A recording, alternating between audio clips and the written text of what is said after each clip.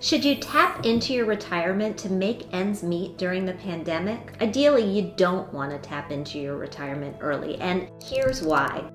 Even though the CARES Act has slashed penalties and sometimes even taxes, any money that you pull out now stops growing for the future, and that can dramatically reduce what you receive later. So even though it may seem like money in the bank, tapping into that 401k or starting your Social Security benefits early is not the first move you want to make.